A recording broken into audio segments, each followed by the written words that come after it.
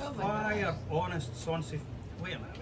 Do you think on Burns night, after a bunch of drams and before a haggis, that a Scotsman in a kilt, in fact, not any Scotsman, this Scotsman in this kilt, and not any wee polyester pleated skirt that you might find in a charity shop, or even a half decent bit of cotton you might find in a kilt hire shop that some lad might go and hire to look good at his sister's wedding.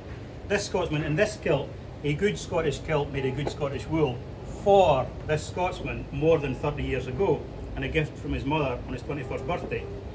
Still looking just as it did.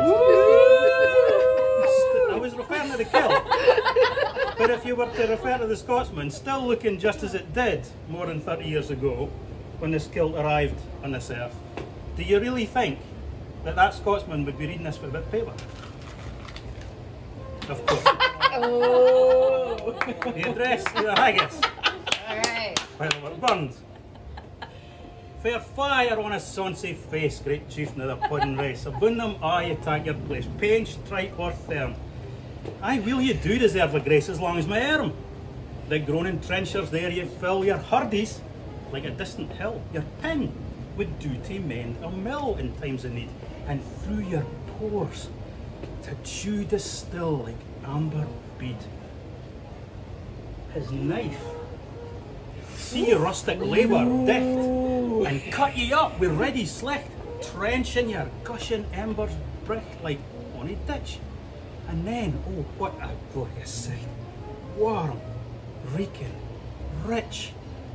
Then, horn for horn they stretch and strive, they'll tuck the hindmost on they drive, till other wheel stuffed kites alive are bent like drums.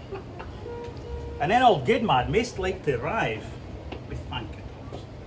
Now, is there that or French ragout or olio with sap sour fricassee with matter spew with perfect scunner looks down with sneer and scornful view or sick of dinner?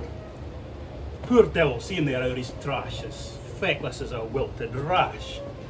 His spindle shanks, aye, good whiplash, his knee and knit, or bloody floods or fields they dash, oh so unfit. But see the rustic haggis fed. The trembling earth resound his tread. He clapped in his wally knee a blade, he'll mak it whistle, and legs and arms and heads he'll sned like taps at thistle. To powers that mak the world your care and hand us down our bill of fare, old Scotland wants nae skinking ware that jupes and luggies.